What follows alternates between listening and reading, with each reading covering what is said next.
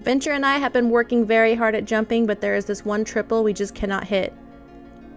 We try and try and try, whether it's daytime or whether it's nighttime and pouring rain. We continue to persist. Through so many failed attempts, we continue to push, and we continue to work, and we continue to practice.